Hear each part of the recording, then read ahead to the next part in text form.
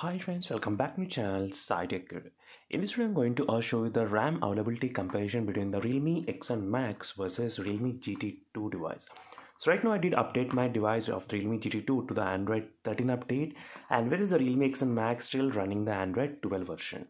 Let's compare the RAM availability, what you can actually expect between these both Realme smartphones. And both models I'm trying to use in this video are 8GB models only I'm trying to use. And let me show you exactly quick RAM availability, what you can actually expect within this both phones.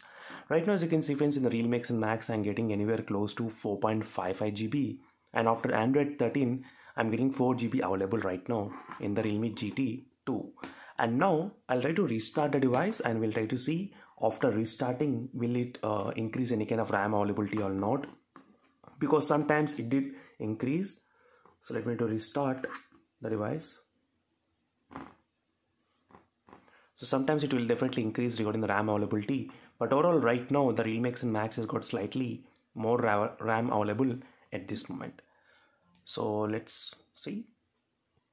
Right now both phones successfully restarted, and let me to show you the RAM availability, what's going on at this moment.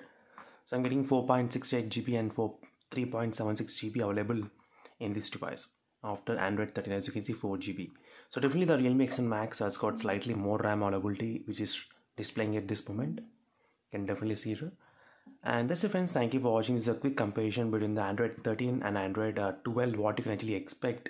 So maybe even in the Realme UI 4.0 also the RAM management, RAM availability need to be improved.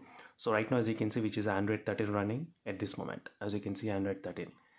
Meanwhile, signing off friends, thank you for watching. I'll instead of more updates, and bye.